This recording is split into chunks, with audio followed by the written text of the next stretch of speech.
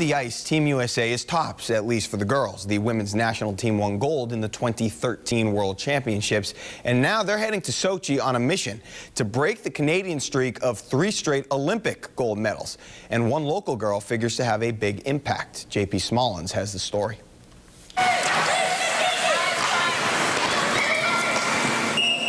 She's one of the 21 chosen to play for gold. Taunton's Michelle Picard preparing with her American teammates for the trip of a lifetime. It's been a dream come true. A lot of fun, a lot of hard work. I've grown so much. Just all my teammates are incredible athletes, incredible players, and so battling up against them, playing with them every day has definitely helped me grow in terms of just speed, strength, composure, that kind of thing. I've been feeling incredibly lucky to play with them. Shelly is consistent, steady, relentless.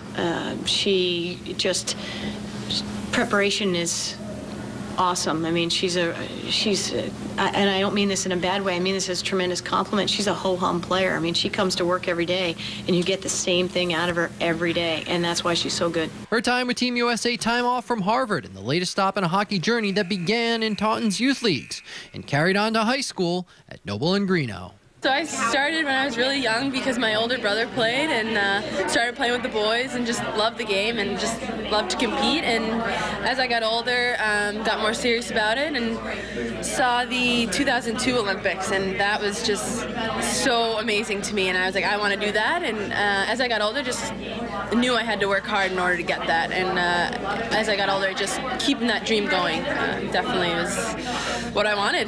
Though it's Michelle's first Olympic experience, she already has 4 international medals in her collection, including a silver from the 2012 World Championships and a gold medal from last year's title game. Repeating that moment, Team USA's goal for Sochi. To play in those World Championships was a great experience. Got to play in Burlington, Vermont, in front of the home crowd, and unfortunately we lost, but again, playing in front of that crowd, to have that type of support was great. And then again in Ottawa, great. The stands were packed. It was cheering all over the place, and to have those tight games has definitely helped in terms of experience and just being in those situations. But anytime you put the jersey on, you know it's for your teammates, and you go out there and do the best you can, and hope it comes your way. It will be exciting, and it'll be great to take it all in and see the surroundings, but same, we're there to do a job.